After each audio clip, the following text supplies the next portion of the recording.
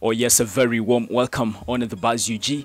My name is Melaz Milo, aka Fuller, and in case you haven't subscribed, kindly subscribe and also tap on the bell for all the notifications. Yes, I'm back to keep you posted on the stories happening in the country. First of all, I'm sorry I wasn't around, to keep you posted on the stories happening in the country, but it's because I had a function, as you can see in the picture right there. I had a function that I had to attend, and I'm finally back. I'm going to be keeping you posted on the latest stories happening in the country. Don't forget to follow me on TikTok. I'm Melaz Milo, aka Fuller, right there.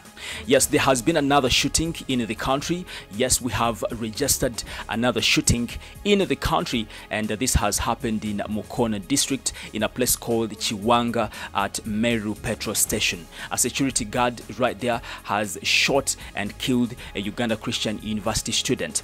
The student has been identified as Agaba Rudni, and the security guard has been identified as Tugume Kadli. It is reported that these two had a dispute, and the deceased attempted to climb the wall face, and that prompted the security guard to shoot at him, fatally injured, and then rushed to hospital. On reaching in hospital, the guy was pronounced dead. Yes, it is very, very unfortunate, but police says they have already arrested the suspect, and he's under police custody as we speak right now. But it should be remembered that shootings are getting on another level right here in the country. Last week, we had another shooting in northern Uganda, Agago district, that is Acholi sub-region. Yes, a UPDF soldier shot dead a footballer right there, and police said that it was a targeted shooting. We also had another shooting in Masaka. Yes, we had another shooting in Masaka sub-region, Kalisizo. A mobile money shop was raided right there by armed robbers. You must have seen a video circulating on different social media platforms. And it is reported that they stole 150 million Uganda shillings. However, the owner of the shop, that is Maurice Luanga, he said that they took off with about 200 million Uganda shillings. But good enough, the employees in that place were not killed, but the employer said that they were traumatized, and they were rushed to hospital, and currently they're in hospital receiving treatment. Yes, so that was also another shooting that we registered last week. But another serious shooting that we had last week, it was the death of, lawyer Ronnie Mukisa, who was killed in cold blood. Yes, Ronnie Mukisa was killed, and the wife was arrested. It is as if the wife knows about the death of Ronnie Mukisa.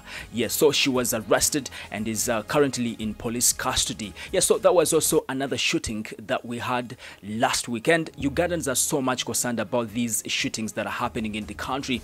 We don't know what President Museveni's government is doing about these shootings, but of course we hope that something serious is being done to make sure that we come to the end of these shootings, because every week we must register shootings in this country, Uganda. May all their souls rest in peace. Now, President Museveni has finally confirmed the number of soldiers we lost right there in Somalia.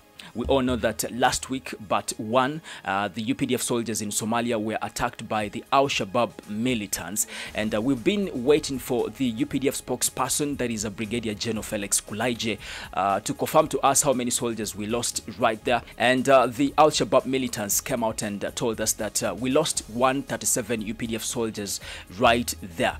But President Museveni, while speaking to the NRM members of parliament in Changwanzi, he said that we lost 54 UPDF soldiers, not 137, as it had been communicated by the Al-Shabaab militants. Yes, officially we lost 54 UPDF soldiers, and Museveni said the two UPDF commanders in that battle have been arrested. It is reported that these commanders actually told the UPDF soldiers to run away, and that led to the death of these 54 UPDF soldiers we lost right there.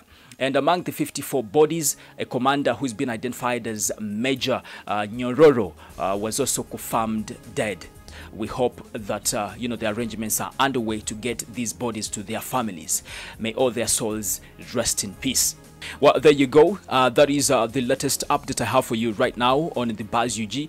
I don't know what you have to say about these stories, but in case you have anything on your mind, just put it down in the comment section.